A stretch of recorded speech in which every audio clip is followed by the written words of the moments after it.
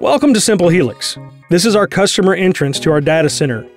Only existing customers have a key fob to enter the data center. At this point, you've went through our main entrance security protocol, and you've now entered our first man trap.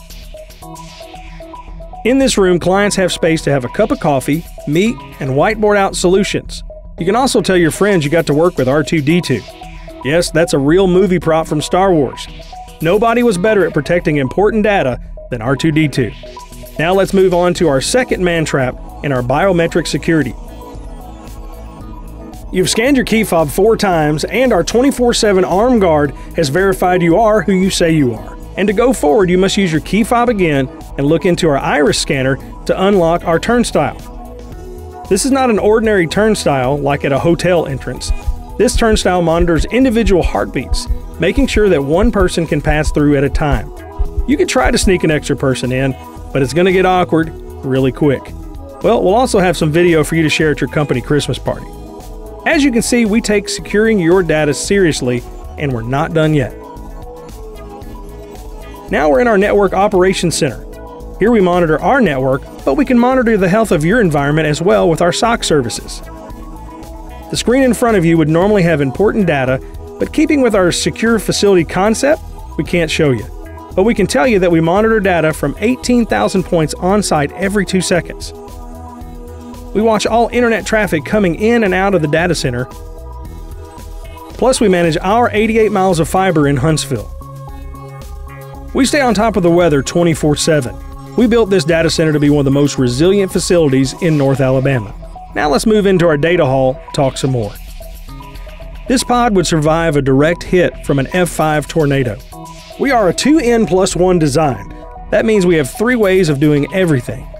2 utility feeds that feed 2 generators that feed 2 UPSs. Most people don't do this. Number 1, it's expensive. Number 2, outside of Washington, D.C., we have the most government contractors in the U.S. They can't go down, so we can't go down either. We use a hot-cold aisle method for cooling our racks. This makes us more efficient. We have a 1.5 power usage effectiveness rating, or PUE. Look at it like the gas mileage for your car. We use less energy to operate. We can all agree that fire and water damage would be devastating to the server room at your work. Well, it would also be devastating to our data center as well. Our Novak fire system is the best on the market to protect your data. Some data centers actually still use water to put out fire around electronics. I'll pause for a second to let that soak in. Our systems put out the fire with gas that is environmentally approved not to hurt us, the equipment, or the environment.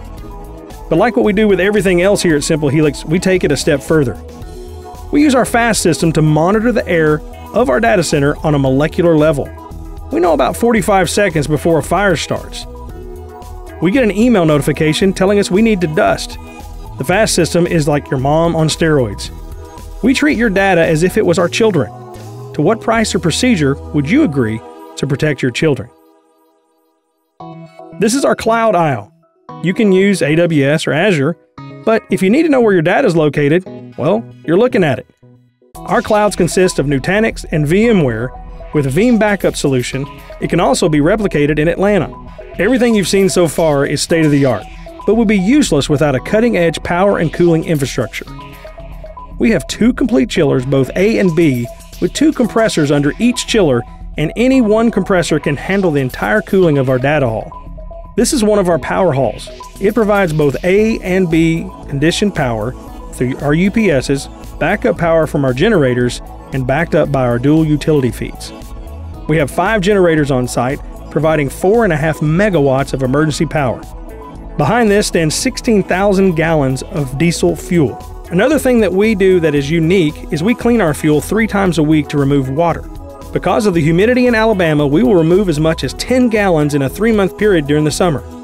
The moment we need the fuel, we'll not know the moment before. The equipment yard is surrounded by a K4 fence, which brings a 15,000-pound vehicle going 30 miles an hour to a complete stop. I hope you've enjoyed this brief tour of our Tier 3 data center. We've covered a lot, but there's a lot left to cover. Hopefully this has generated more interest for discussion in person or via web meeting. Let us take care of your data from the keyboard to the cloud.